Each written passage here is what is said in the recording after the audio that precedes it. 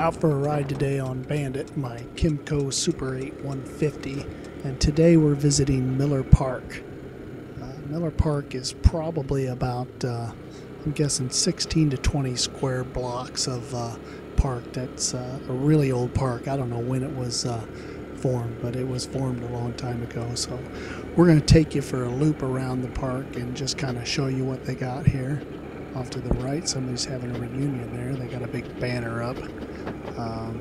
Also to the right back there is a Vietnam Veterans Memorial. Coming up here we have the Miller Park Zoo. It's a very nice zoo. They've done a lot to it over the last 15 to 20 years to really jazz it up. Off to the left there is a water park free water park for kids to play in and splash around. The zoo is all on the right here. They've got it all, these big greenery bushes or trees there, so you can't really see in, but got a stop sign here. Double check for traffic. The cat houses are on the right there. They along with the red roof is where they hold the lynx, the snow leopard and lion, and I think there's a panda in there and some other things. So it's a pretty nice zoo. In front of us here we got Miller Park Lake. They've got paddle boats that you can rent and paddle around the lake, which I've done and is fun. It's a nice way to get out on a lake and not have to have a boat.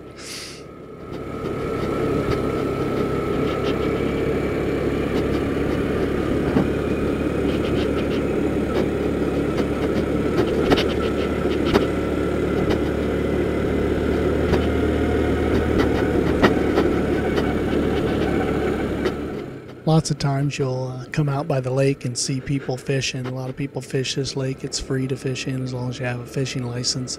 So you can see that.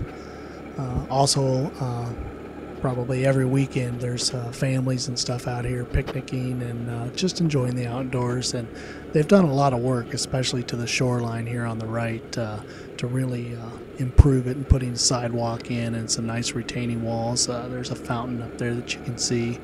It's a really nice place to come and visit and relax for the day.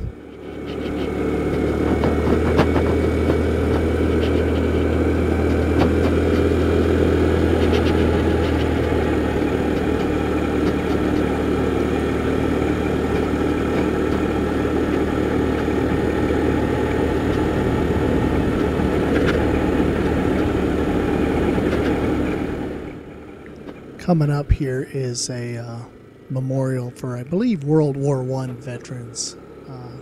It's a pretty neat little monument. They don't build monuments like that in local parks anymore. At least I haven't seen any like for any of the current wars that we've been in.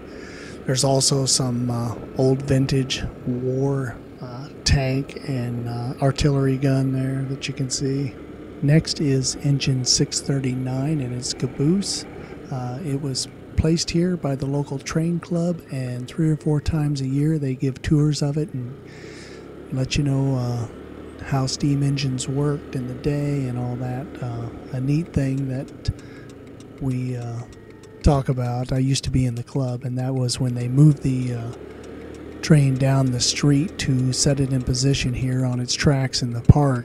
It was so heavy that it cracked the concrete street, and up until just a few years ago you would drive down the street to get to Miller Park here and you would hear the clickety-clack on your tires from all the cracked cement, and it just always reminded me of the train.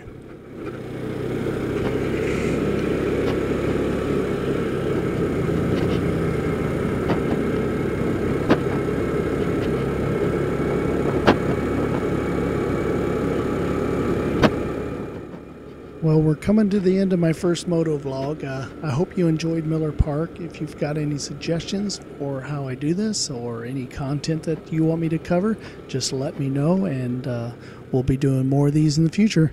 Thanks for watching, and don't forget, like and subscribe.